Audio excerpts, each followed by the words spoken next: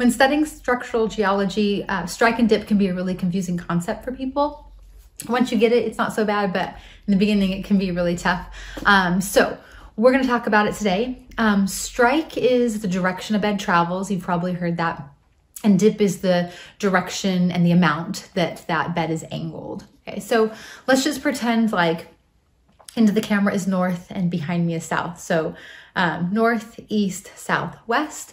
And so I'm going to use this as a sedimentary bed. So just a book, Weathering Heights, if you're interested.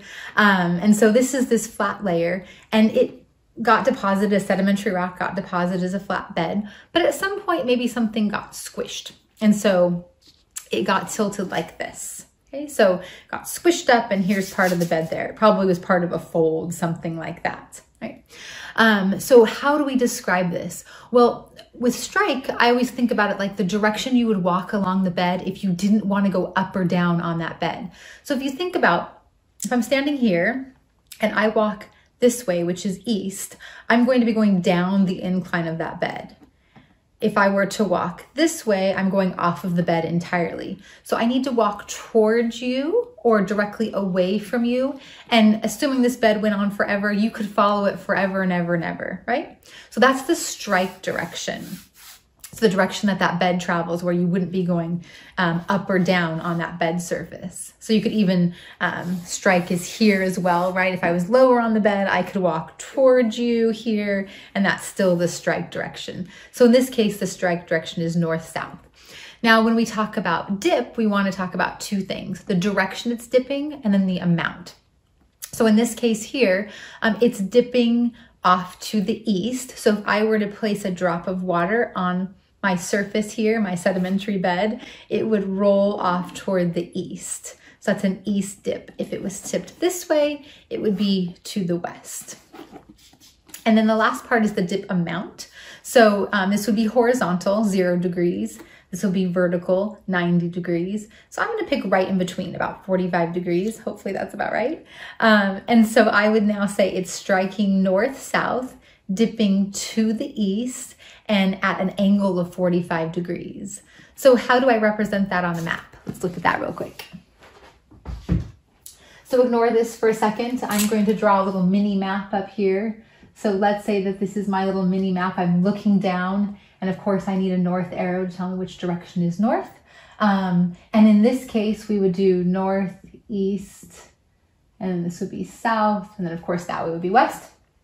And so let's say that this bed came out right here. That's where the book was coming out of my little map here. So it was like at an angle, well, an angle like this. So the strike is going to be north-south. So we would draw a long line like that in the north-south orientation. And we said that our dipping was to the east. So I put a little, what's called a tick mark off to the east like that, like a really stubby T. And then it's 45 degrees. So I would write the number 45 there. And that's how I'm going to represent that. So we lucked out here. It's a north-south orientation. But if it was like a northeast orientation, you would just draw your strike line something like this. And if it was dipping to the northwest, you would draw your tick off like that. And if it was dipping 3 degrees, you'd write the number 3 there. All right, so that's how you would do that with our little book example. So let's take this block diagram. So I have a fold, right? So this is folded. This is the front cross-sectional view. If you were to just look at this front part, you can see that fold. And then this block diagram is revealing what's happening at the top and along the side. And so let's take the bed in the middle here. I'm going to take this bed, and we're going to talk about what it's doing for its strike and its dip. Okay. And so we can see that on the right side of this map, it is striking in this direction here. This is the direction I'd have to travel if I wanted to stay on that bed. Okay, and so same thing over here, it's striking in this direction here. Let's assume that this is north, so it's striking north-south. And if we look at the dip, we can see from our cross-section that it's dipping toward the center of that fold. So I would draw a little tick mark there to the center, and a little tick mark there to the center. And let's say that that's 45 degrees. So I would put a little 45 here and a 45 there. And that would be my strike and dip on the top of this block diagram. Now, oftentimes you'll have a map that you're working with. So here, if I take the top of this block diagram off and I pop it over here, that's what my map view is going to look like. So let's label this map so we're super clear about that. And then let's find our bed. So we have this bed in here that we now know is diving down underneath the center bed and popping back up, something like that. Okay. So how do we write these strike and dip symbols here? So again, assuming that this is north on our little map, we would draw a north-south strike in both locations. And we would know that it's dipping to the center. And then I would write my 45 and my 45.